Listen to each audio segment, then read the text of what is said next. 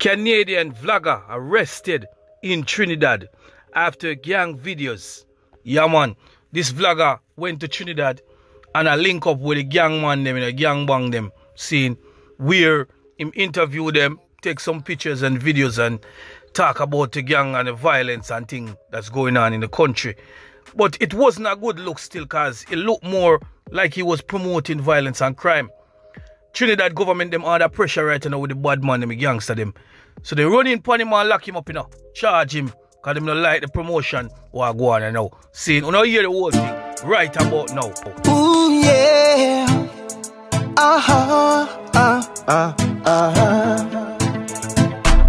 BaggaThingz, they have to make a statement. If I know BaggaThingz TV, it no make sense. A BaggaThingz TV, I run things all the time.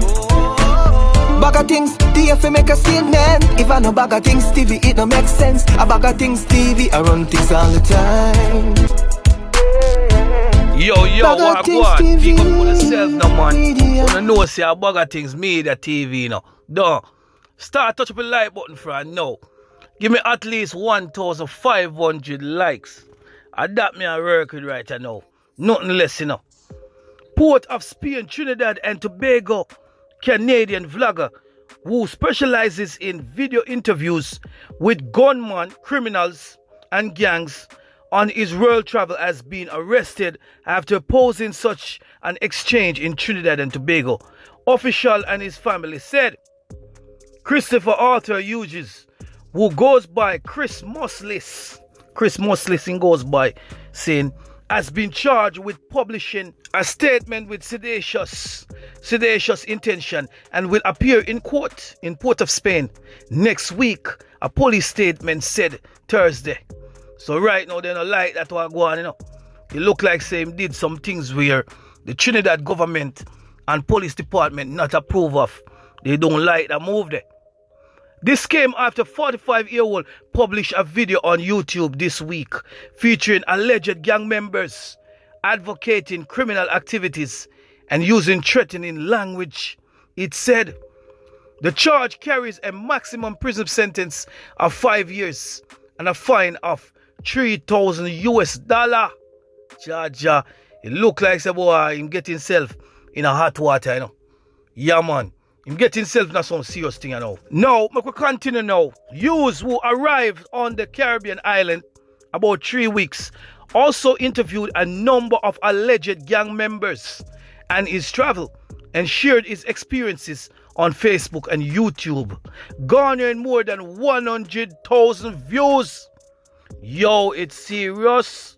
What for people around the world I see what go on, and everybody are preaching it that way now.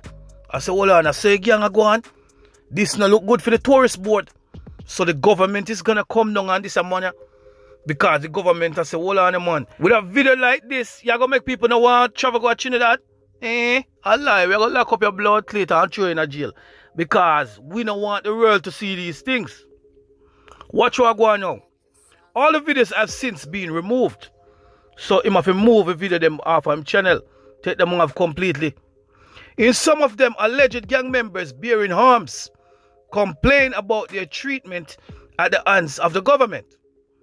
A message on his YouTube page purported to be from members of his family alleged that Hughes was being held without access to a lawyer.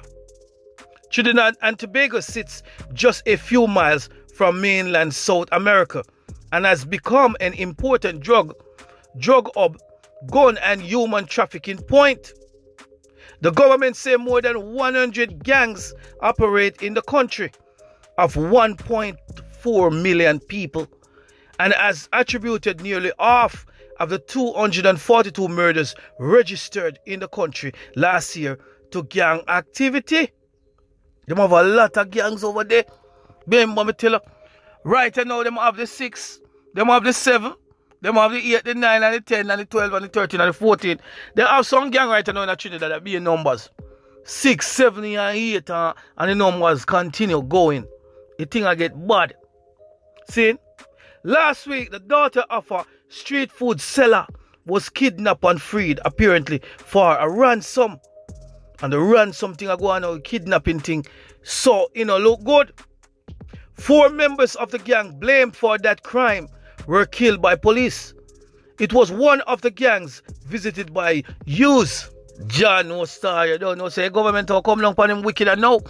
Because it no look good. The Trinidad government are saying, so you promote the gang them. No man a jail, you go man. I see you sitting go on this. See? Now I could jump over to the second incident now. Yeah man, I could do it man. Those up on the like button same time. Like and share and subscribe. Subscribe to the channel. Quick and fast. See? Touch up the notification bell so when the video them drop, you know get them. Hurry up viewers and sub to say a word. Man fatally shot in De La Vega City, Spanish Town. Spanish Town again in the media boy. The place I get ready now. The police in St. Catherine are probing the murder of a man who was shot in the face in De La Vega City, Spanish Town on Friday. Killed was Gregory Lawson, otherwise called Twinny, 30 years old of De La Vega City. Viewers and subscriber. Yeah man. It is reported that about 10:15 a.m. residents stumbled upon Lawson's body in the vicinity of a bar and summoned the police. So residents run up and down when them see the body and say, yo, John, wanna call the police right now? There's a dead man here, so. See? Lawson had what appeared to be a gunshot wound to the face. He was taken to the Spanish Town Hospital where he was pronounced dead. The Spanish Town Criminal Investigation Branch is probing the incident. A straight in his face and shoot him, you know. Man, he lick out his head back. Shoot him in his face and lick out his head back. Viewers and sub. In a done this of viewers and sub, 32-year-old man cut down during reported shootout with cops. Shotgun seized. Indicom says more fatal shooting reported this year compared to corresponding period last year. The police them had turn up a shooting. So what Indicom want them do? That want know. What Indicom want them do? Them want the police them have the boy them a shoot after them and don't do nothing about it.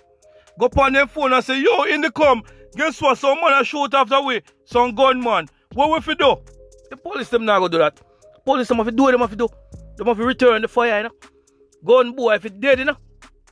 Continuing, the Independent Commission of Investigation, Indicom, is reporting that more police fatal shootings have been reported across Jamaica since the start of the year compared to the corresponding period last year.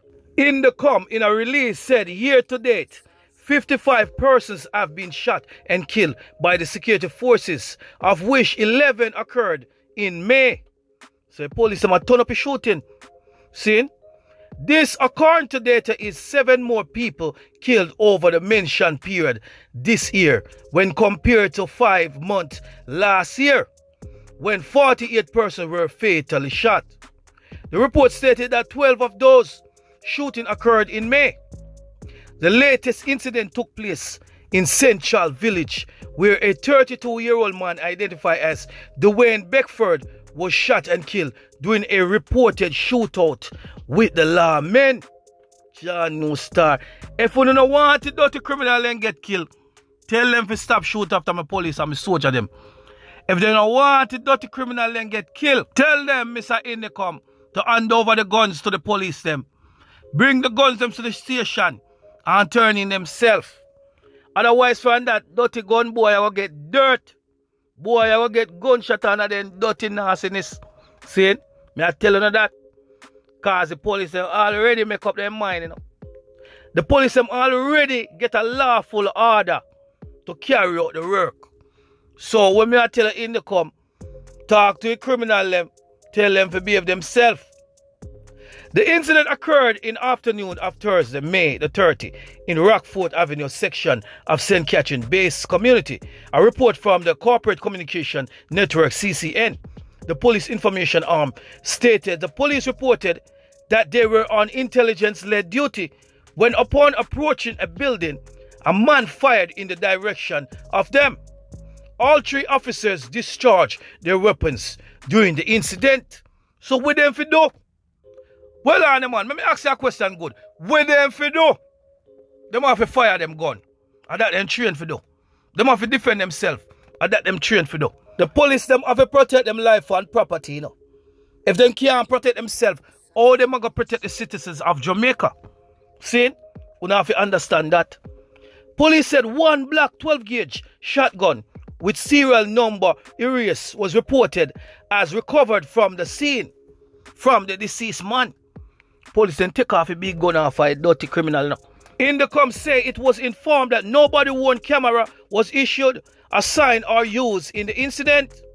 The police say no time for no cameraman. Gunshot of fire. Whatever they say, yo criminal, I beg you to pause and put on a camera. Yeah man, hold on man, put on a camera. I know say thing go. When gunshot of fire, you have to meet gunshot with gunshot. You see me as I exchange of rounds. Nobody now no time to put on a camera. You understand me I say? Alright man, BaggaThingz Media TV man. Like, share and subscribe. I don't know a thing go. BaggaThingz Media TV, man. Thank you for watching. Make sure you share it. Make sure you subscribe. Press that notification bell to stay updated, man. Jamaican assassin killing all names. Urban legend. Jackal out.